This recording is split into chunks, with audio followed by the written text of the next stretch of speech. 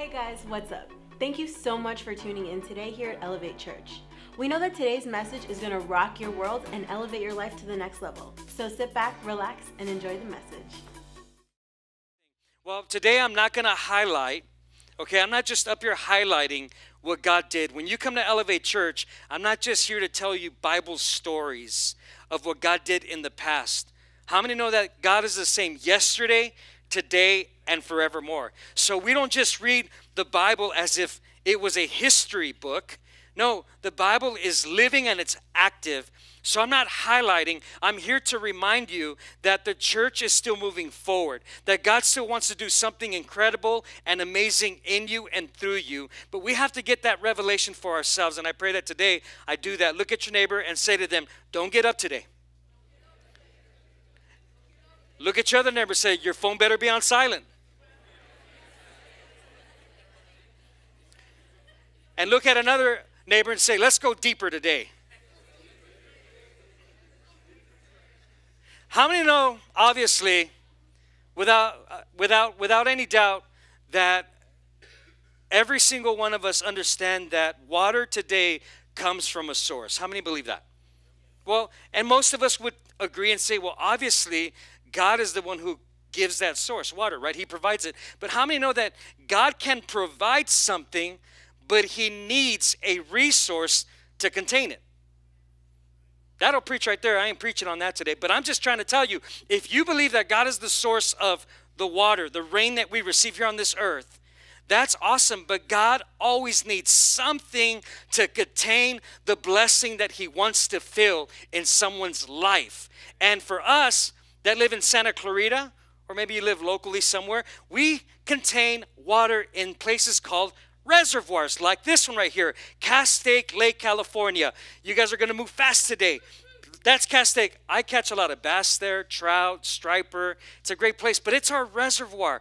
It's the place where we contain and hold our water. It's our well where we get water from, where we draw water from for this community, this city, which is awesome.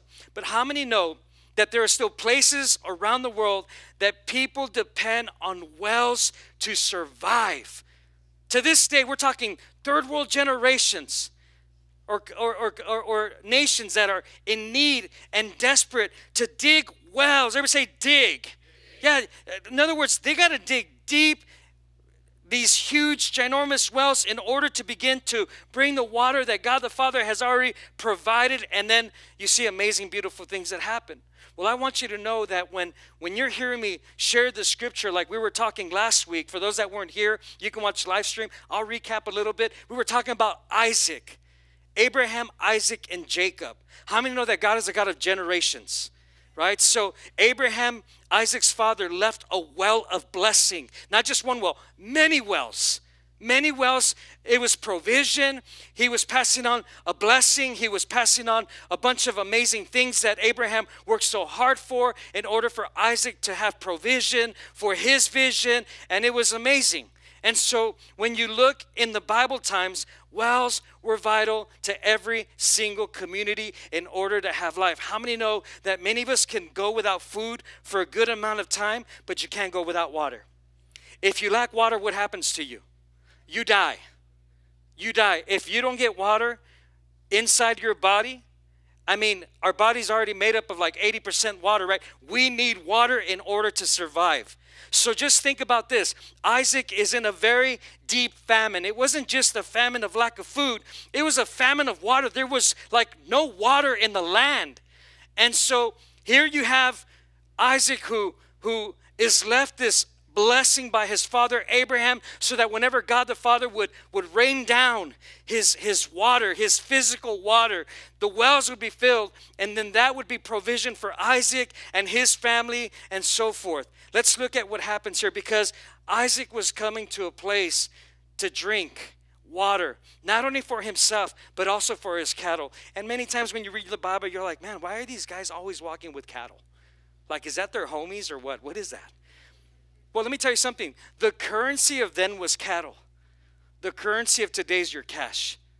So Isaac was blessed. God God used Abraham to leave him not only these wells where they provide the water, the necessity in order for them to produce the crops they need, but anytime you hear in the Bible about these great men and women of God that had cattle and sheep, that was their currency. So how many know that Isaac was not poor? He was rich. He was blessed. But he not only had tangible blessings, he had spiritual blessing. His father left something amazing for him. And so now you have Isaac. He comes to the wells. Let's read in Genesis 26, 17 and 18. He says, then Isaac departed from there, and he pitched his tent in the valley of Gerar, and he dwelt there. In other words, Isaac was thinking about leaving this desert where his father Abraham had already dug a bunch of wells for them. But what happens is the enemy comes in, shows up, and starts doing something that's just so wicked and evil. It says, and Isaac dug again the wells of water, which they had dug in the days of Abraham his father, for the Philistines had stopped them up after the death of Abraham. He called them by the names which his father had called them. Listen, Isaac was coming to be blessed by what his father left him. And he shows up on the scene. And now every single well that Abraham had dug for his son Isaac is now clogged up. That's just like you and I. I mean, we have a heavenly Father who has left us a divine well of purpose, a divine well of promise, a divine well of restoration, a divine well of reconciliation, a divine a well of healing, a divine well of power. And then what does the enemy do? He comes and he clogs up the spiritual arteries of the church. Like, you know that there's a promise for your life. You know that God has something significant for your life. But somehow along the way, as you start aging, you start seeing your spiritual life clogged up with all kinds of junk. Stuff that we experience. Sometimes it's stuff that we created, and sometimes it's stuff that we were surprised with. Sometimes it was things that you had no control over. But regardless, how many know that God knows how to dig up a well again with your help, and he can fill that well again? That's what God wants to do with many of you today. Many of us. And we know that water is essential to life. Without water, there is no life. And without it, we die. And so Isaac is facing a famine that was worse than his father's famine. So think about this. It was worse than his father Abraham. I pray that your children don't have it as bad as you've had it now. I pray that your children have it better than you have it.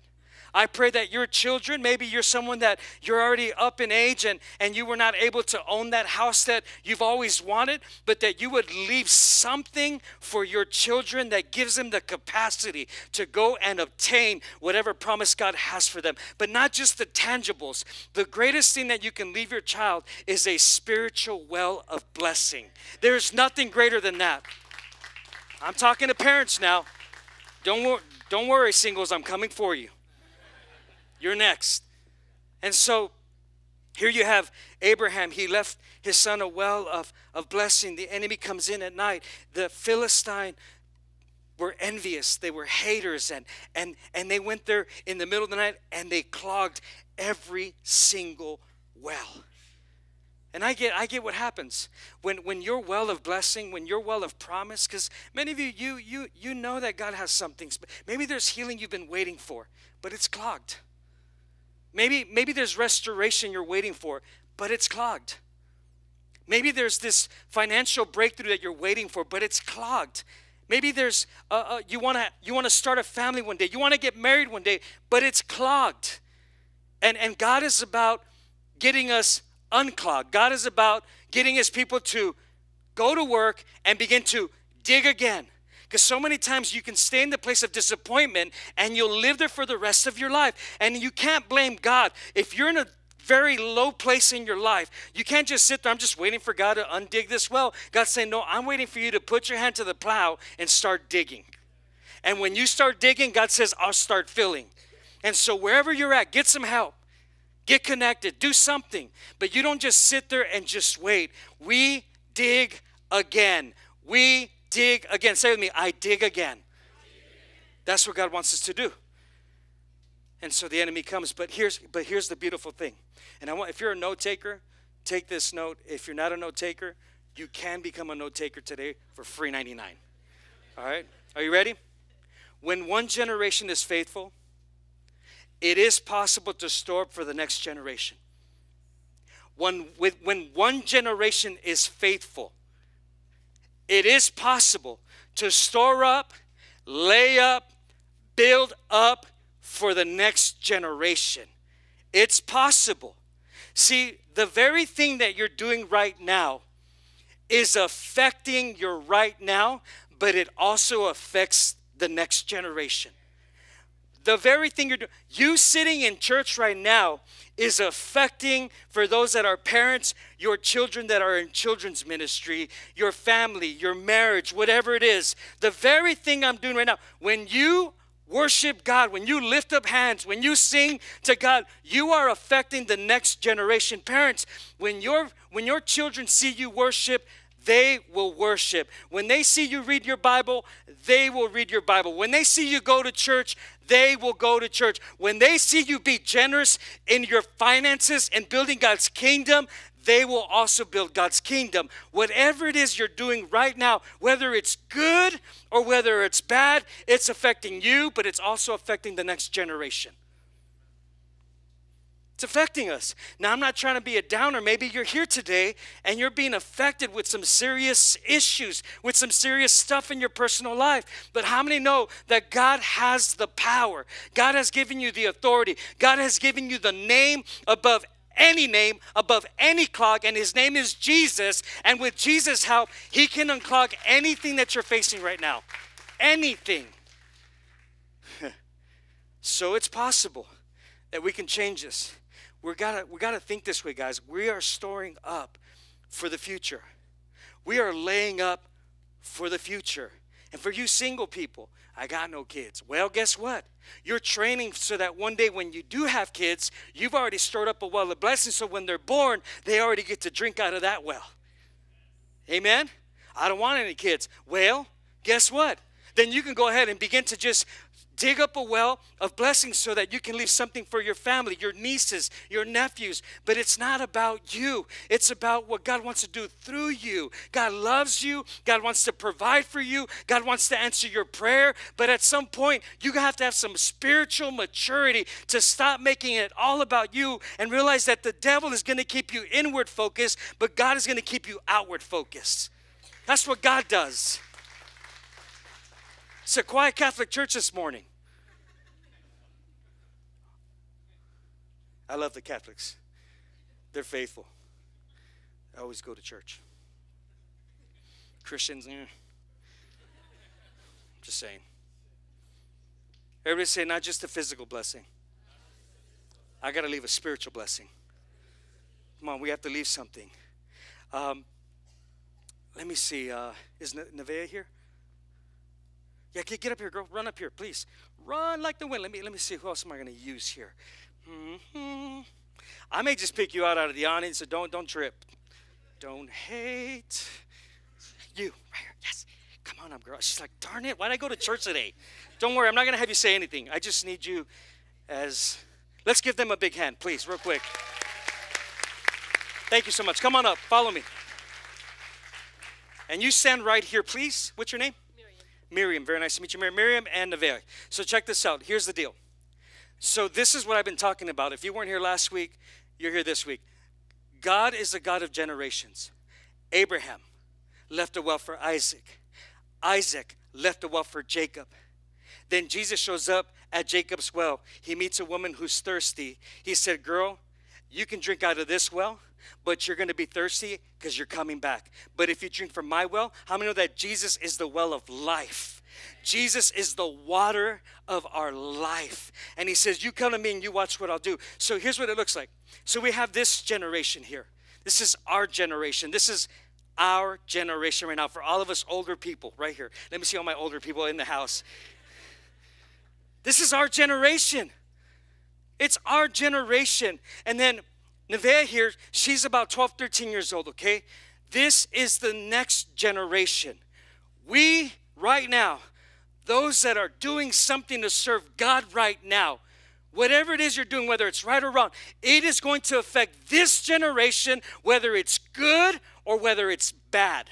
Now, maybe you've already done stuff in your life. Your kids are older and you're like, dang, I wish I would have heard your message like 10 years ago, 20 years ago. That's okay, because even when Isaac's blessing was clogged, God still gave Isaac an answer. Pick up the plow and start digging again, and I'll fill it. Amen? So there's no need to trip. So our job here is to turn this way. Boom. And your job is to start walking towards her. Come on, he said, follow me and I'll make you a fisher of what? Men. And then she puts her arms, yeah, you can stay with her. Love on her. What do? We are to ignite. We are to activate. We are to empower. We are to encourage. We are to stir up the gift that's within this generation. We are to tell this generation, yes, you can. Yes, you will. If God be for you, who can be against you? But the church is silent. The church is quiet. You know why? Because the church is too consumed with themselves that it's hard to see that there's a generation that needs you. But it starts right now, right here, and then we can start facing this generation. Now, I'm going to give you a quick commercial. Parents, you better send your kids to youth camp with us this year. Better send them. Give them a big hand. Come on.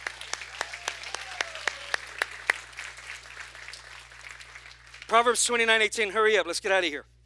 It says, where there is no... this is where we work together.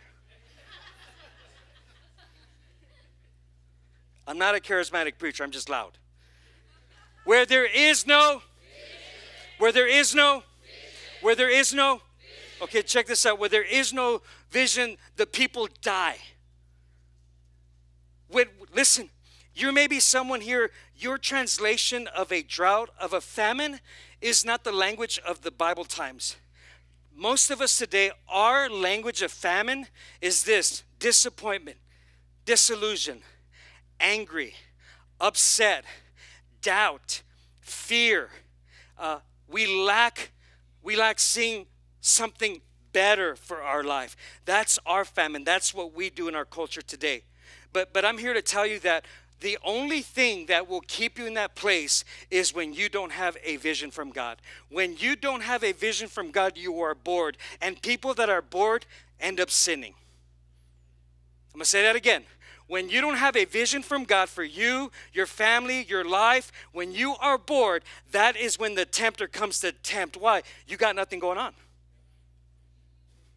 That's why he says that the devil, he walks about like a roaring lion seeking who's bored.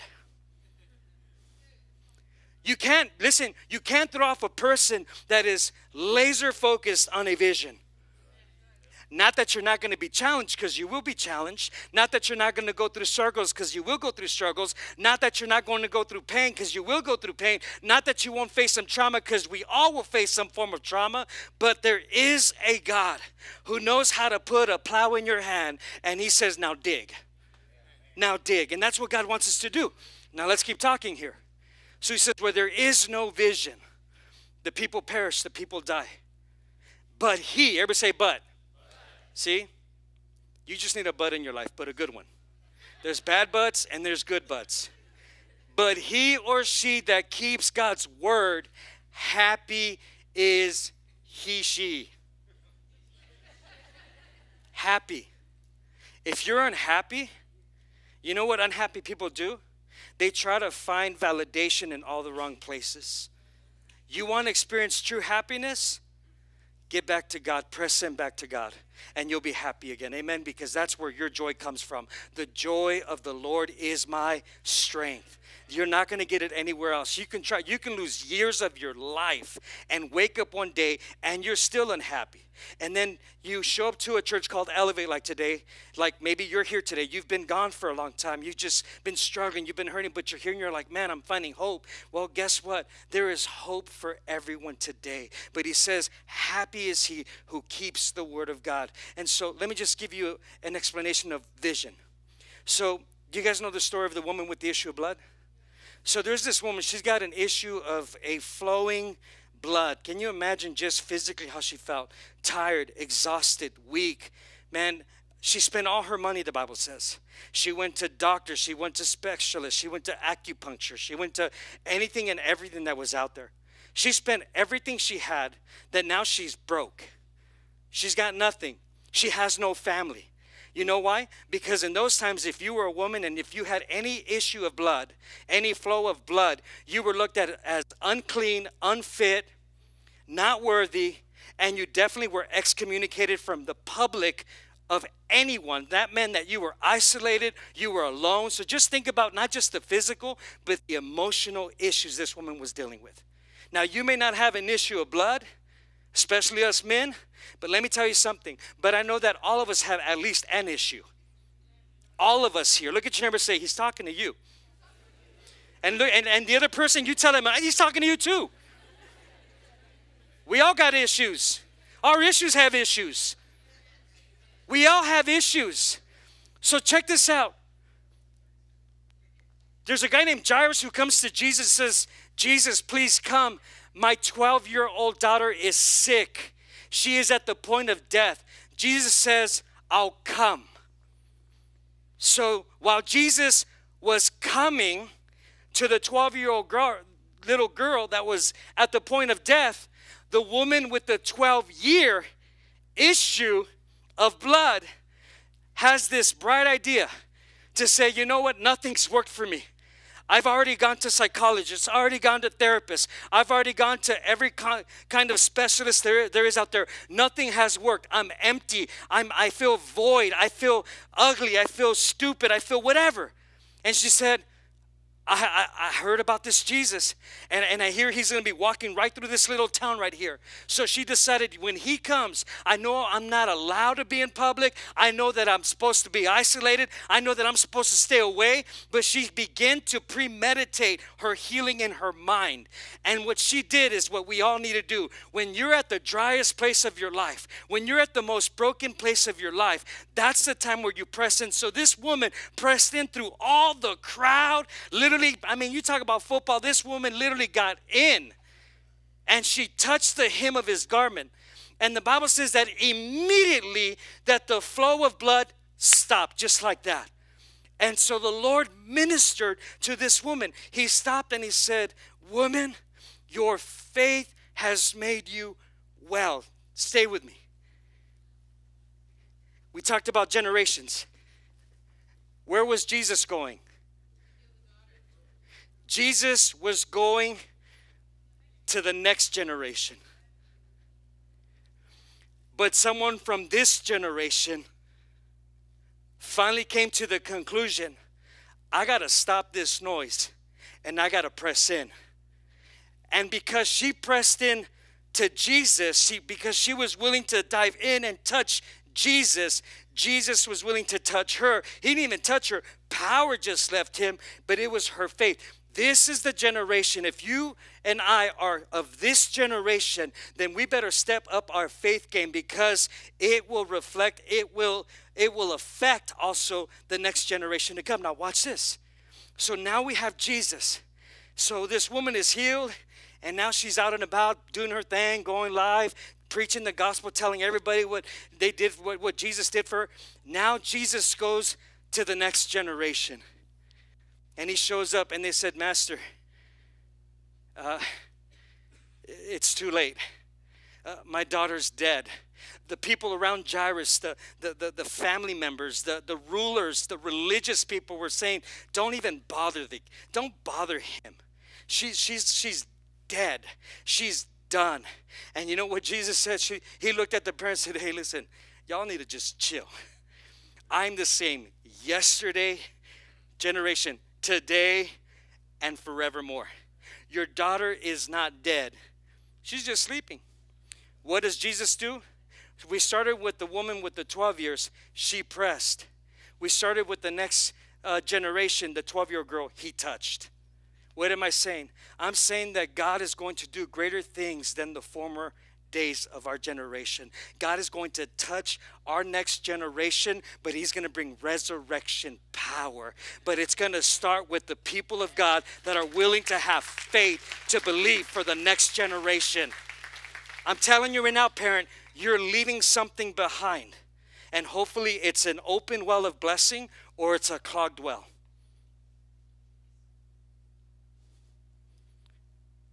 That means when Jesus touches something, it's going to be revived. When Jesus touches something, there's an awakening. When Jesus touches someone's life, there's transformation, there's renewal. Or you can be the generation that says, okay, well, he just cares about the next generation. No, he needs a man with an issue. He needs a woman with an issue, because once you get rocked by God, once he ministers to you, once he looks at you and says, man, your faith has made you well, now this generation can impact the next one. So we got work to do, don't we, guys? I'm telling you, Jesus wants to touch our generation right now. The world has said about this generation that the church is silent, that the church is weak. Just watch the news. The church, they treat the church like we're going to tell the church what to do. And the church just sits by like, oh, okay. No, we're not going to sit by. We're not going to be okay. It's unacceptable.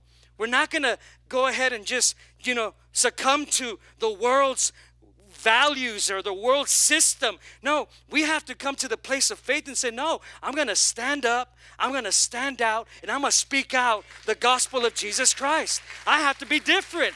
There's got to be something different about you. If not, we look like the rest of the world. And God loves the world. He loved them so much that he sent. He gave. Generous.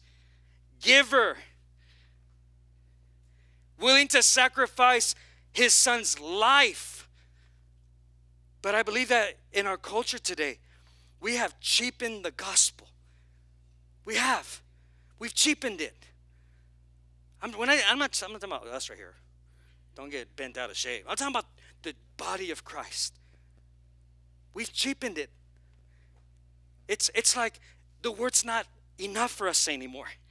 No, I want to hear something else. Yes, we do at the movies and all that, but let me tell you something. Don't get it twisted. We are a spirit-filled, Holy Ghost church that never, ever gets away from God's word. The movie doesn't make the word. The word will make the movie even better. Amen? So I'm not here to tickle anyone's ears. We're just creative as a church. God's the creator of creativity, huh? Yeah, we like creativity here at this house. Huh? Listen, when God touches the next generation, it's stronger than the former one. I'm telling you right now.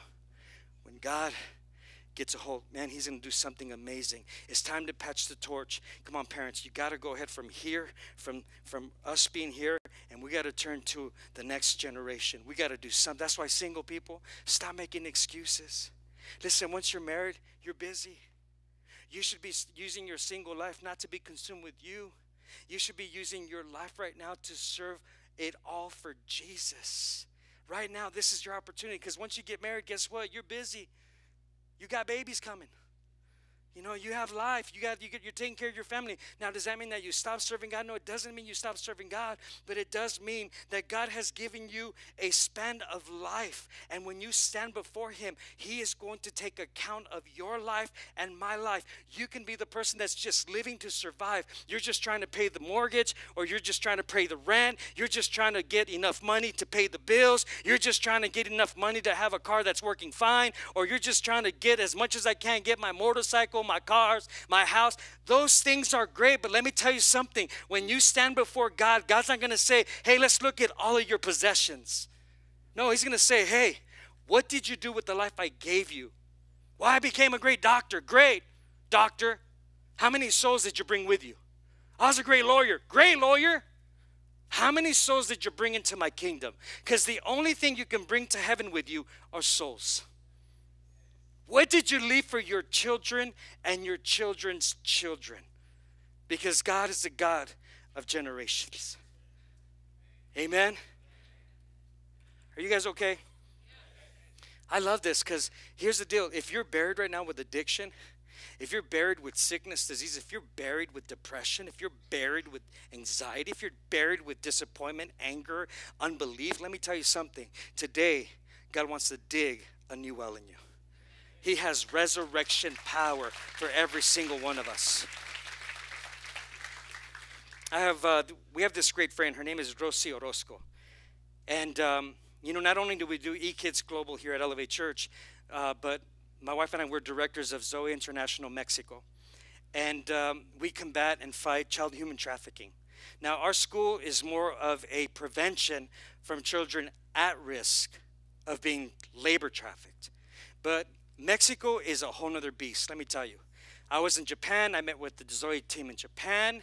I've been to Thailand, met with the Zoe. It all looks different in every country.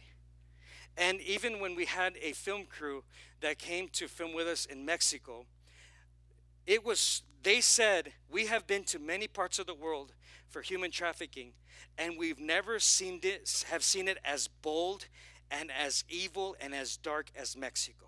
Now, I'm Mexican. I can talk about Mexico, so don't trip. Don't be sending me no email. Why are you talking about Mexican? Because I'm Mexican.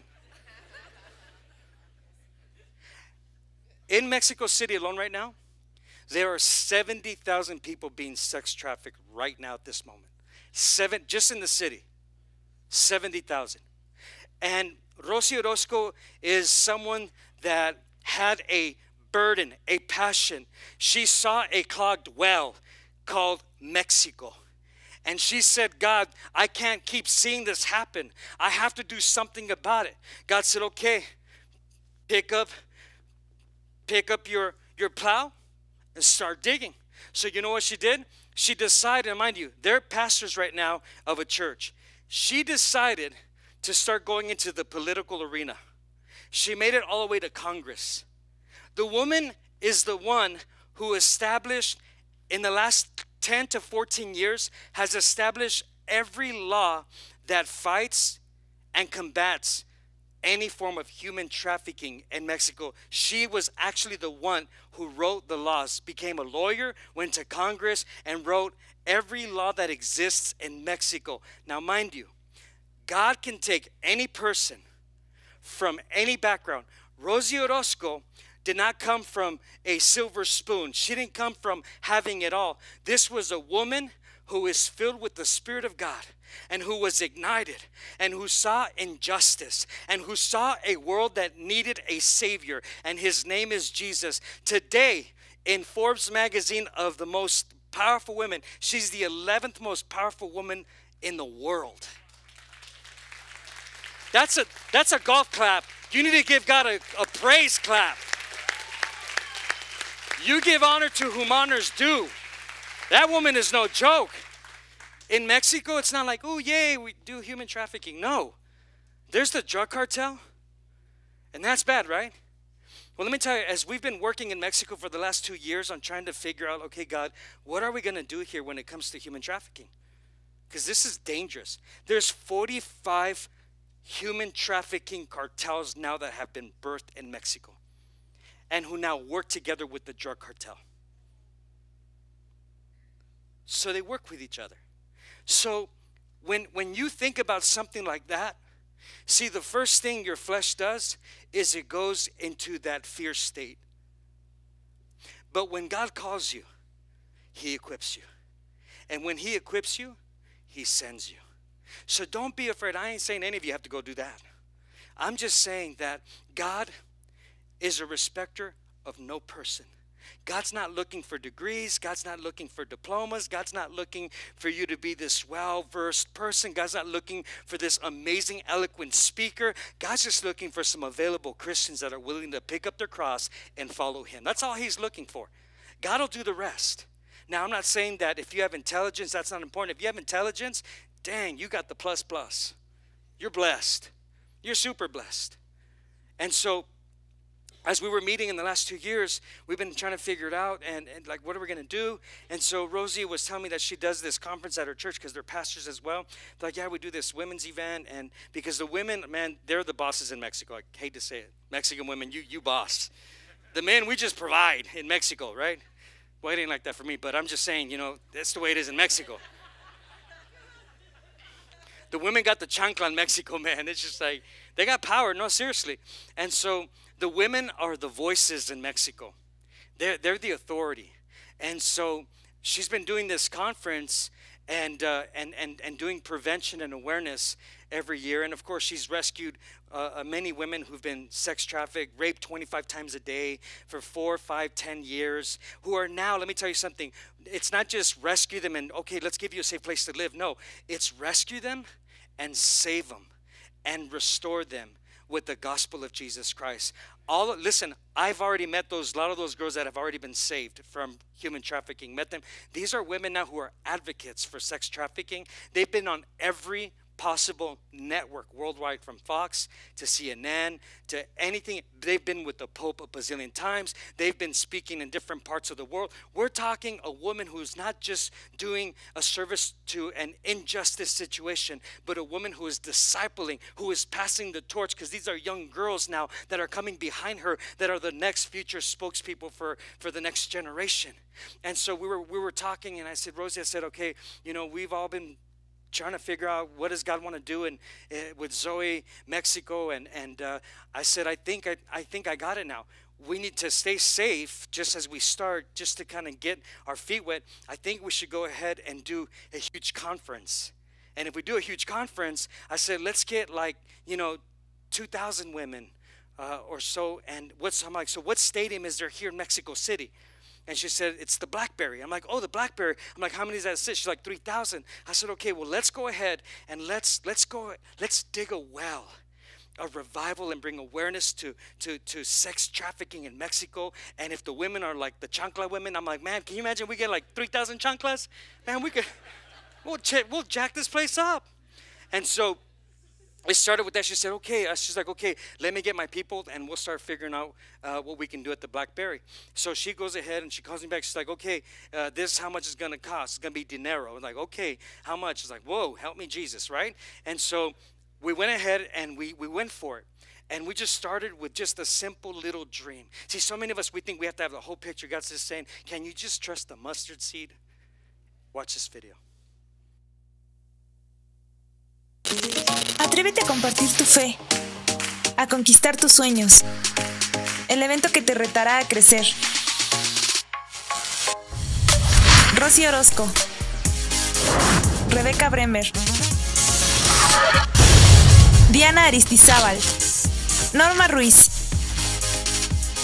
Carol Hart, Rita Hernández, Ángela Jaquid, Carla Hornung, Virginia Ruiz. Y en la música, Victoria Hernández. Septiembre 20 y 21, Auditorio Blackberry. Atrévete. Inscríbete ya. So let me tell you something.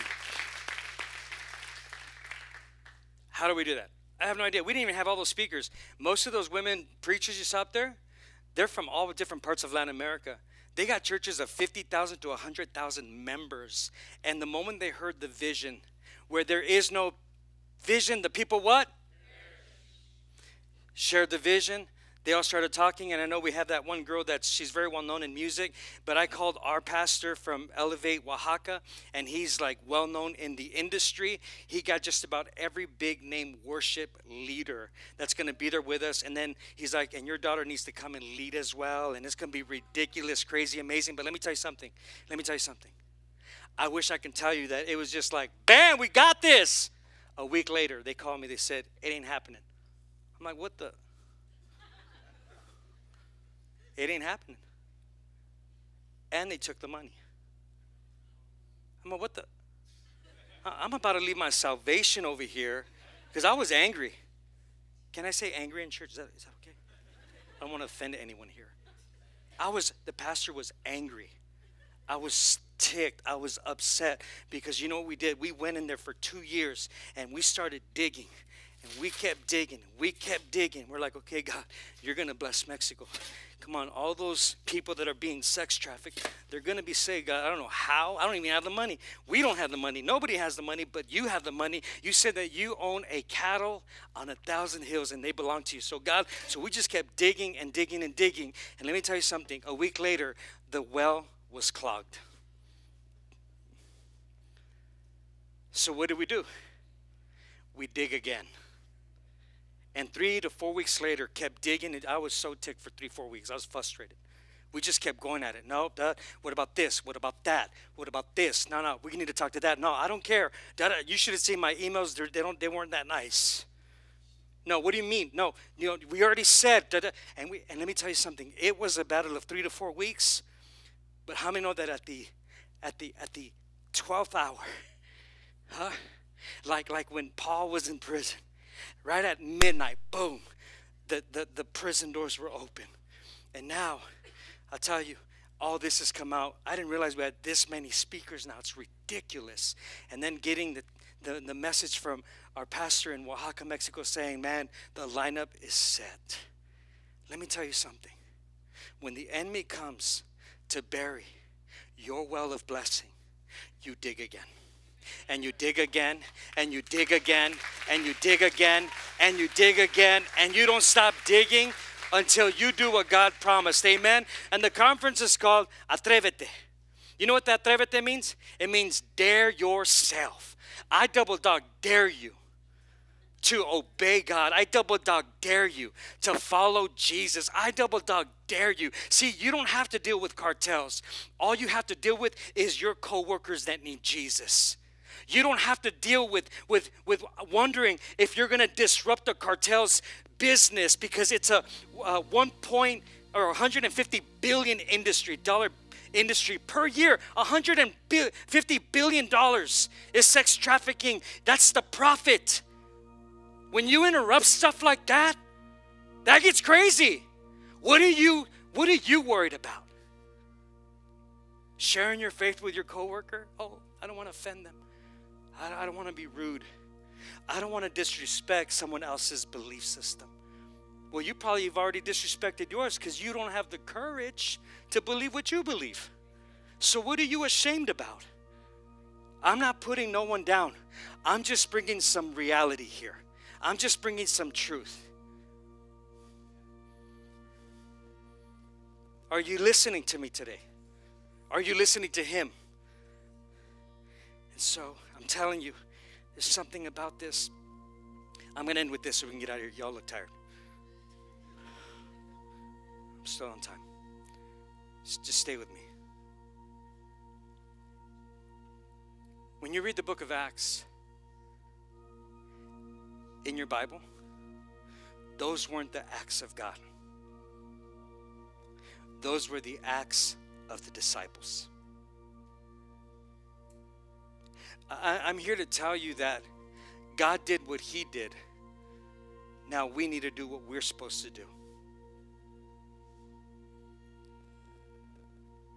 And Peter and John are arrested. And there's this Sadducee ruler who has them in court.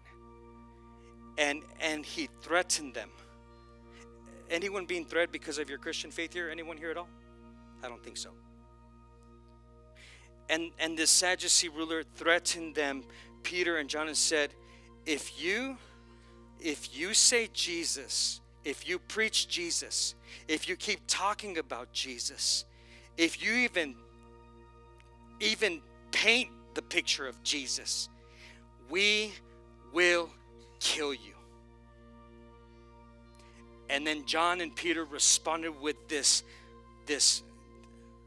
obviously life-changing conversation. This dialogue was so profound, I guess. You're talking about two guys that don't have like two nickels to rub together. You're talking about two guys that were just in love with Christ. Yes, you can be a man and love Jesus, so man up.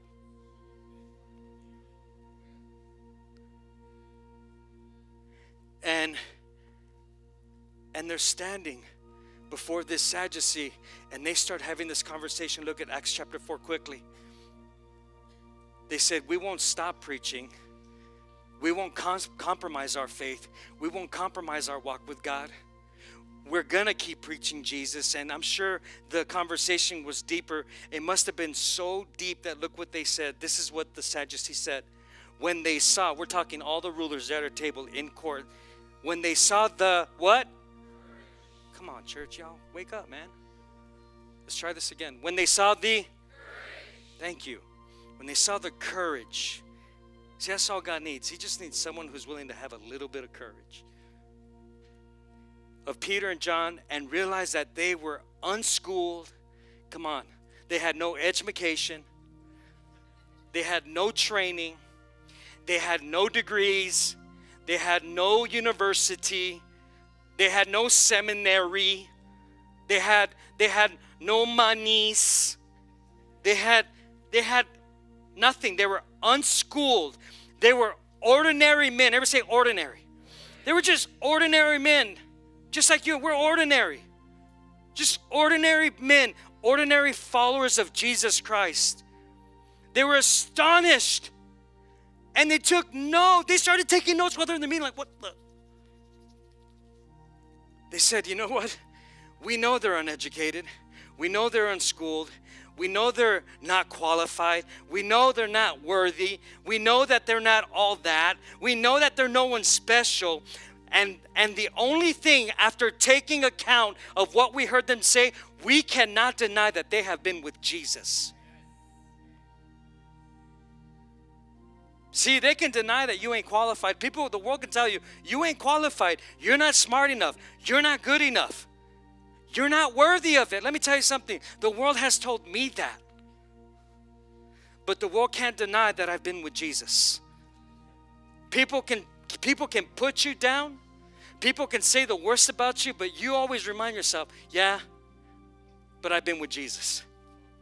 I mean, they were astonished. They were shocked of what they were hearing. They were like blown away that these were ordinary men with no education, no training, but the one thing they knew is that they were with Jesus. You know what that tells me? Wow. And you can spell it both ways, W-O-W or W-O back, frontwards back. I'm like, man, there's hope for me, Mauricio. Wow. There's hope for me. Because I don't have seminary. I always get people to get weird. Sometimes you got religious people come in here like, what school did you go to? I didn't go to school. I spent all this time, 4 hours a day reading the Bible every day of my life, every day in the presence of God, praying to God. What? You mean you didn't go to seminary? No, never been there. Seminary or cemetery, which I've been to the cemetery. I'm untrained, unschooled. I'm not sure. Cemetery I've been to, yeah. Seminary never, no. And you know, and we've had people that have straight up said, oh, and walk away from me like that. I'm like, man, you're lucky I'm saved. You are. You're lucky because I don't want to go there. Okay. Yeah, but you know what? But they can't deny that I've been with Jesus. You can, listen, unqualify me, disqualify me. I don't care what you do. Let them disqualify you. Let them tell you you're not. Who gives a rip what they think? Let the walk do the talk. Let the cross show the power of God in your life. As a matter of fact, when you take that word ordinary, do you realize that, this is pretty interesting, the Greek word of ordinary, the original word of ordinary, if you guys can put my definition, it means idiotias. It's an original Greek word, and here's what it means: an ignorant or unlearned person. It also means idiot. Idiot! Do I have any idiots in the house? Don't stay with me. We're going to have a lot real soon. Hold on. So the writer, listen, I'm almost done. Hurry up. So the writer who's writing this passage is trying to be soft and gentle, ordinary. Just keeping it, because we just want to keep it, ordinary. But the original word, the original meaning of an ordinary person is labeled idiot. that means that the people, when they said these are ordinary men, they said these are idiots. They're uneducated, unschooled, unlikely to succeed, unlikely to have success, unlikely to do anything on this earth. But they had this dynamic courage. They said, we can't deny, they got some dynamics. They got some power, man. They got influence. And they started thinking about, man, how is it that Jesus would pick people like them? Do you realize that when you look at the Bible, when you read the Bible, who did Jesus call? He always called the uneducated. He always called the tax collectors. He always called the prostitutes. Yes, prostitutes. He called the lowest of the lowest. He called the outcast, like the woman of the issue of blood, like the woman at the well. God used the worst of the worst. Peter had a cuss issue. David was an adulterer. Paul was a terrorist. He calls the ones that others said could not make a difference. But notice who Jesus did not call. He did not call not one single religious person. He didn't call someone that thought that they've arrived and they know it all. Listen, what's really sad, even in America right now, and I hate to say it about the church, but it's the truth. Can I be real? The truth. Man, there's still churches today. God said, build for me a holy nation. We build denominations. And today in denominations, you know what they say? When they're looking for a pastor to come and take a position, there are 3 requirements in ministry that you need to have in most churches nowadays. Number 1, you must have at least 5 years experience in order to be a pastor. 5 years experience in ministry. Number 2, you must have gone to seminary school. Number 3, you must be married. Don't worry, you're good, Felicia. You must be. You know what I think about that? When you think about that, it's like, oh my God, what has happened to us, church? Because in the book of Acts, there was none of that. What is wrong with us? I'll take it a step further. If Jesus was living in this time, he'd be disqualified. Because he only had a public ministry for 3 years. He didn't have 5 years experience. He had 3 years experience. He didn't go to seminary school. And definitely he wasn't married. So they would have been like, oh, sorry, Jesus. Maybe come back next time. Next time, have a little bit more experience. Next time, maybe bring some of your certificates with you so that we can see that God the Father actually sent you. Talk to God. Maybe he can give you a wife.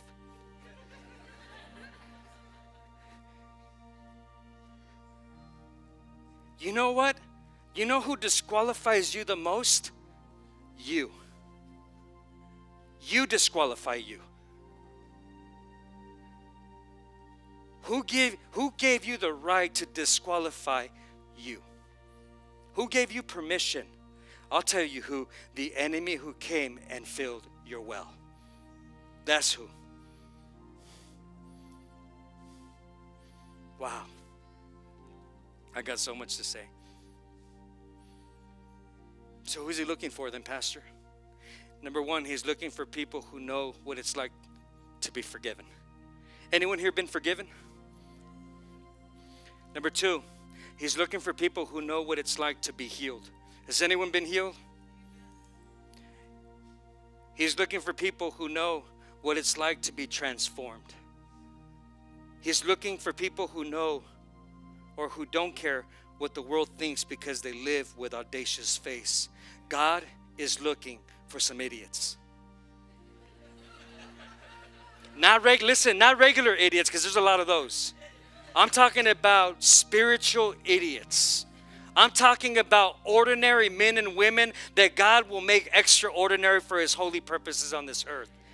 Any idiots in the house today with a raise of hand if you're an idiot for heaven? Come on, God is looking for naive idiots that actually believe in his power. For some naive idiots that actually believe the gospel of Jesus Christ. Some naive idiots that are willing to trust him when God says, give, you give. When God says serve, you serve. When God says bless, you bless. When God says forgive, you forgive. But they don't deserve it, but you forgive because I'm an idiot. That's what God's looking for. Give God a big hand clap, amen? Bigger than that, come on, we're talking about God, not me. Give Jesus, just say, thank you, Lord, that I have a plan, that you got vision for my life, amen? If today's message impacted you in any way and you want to help us spread the gospel with a financial gift, text the number below. And we know that someone's life will be changed the same way that yours was today.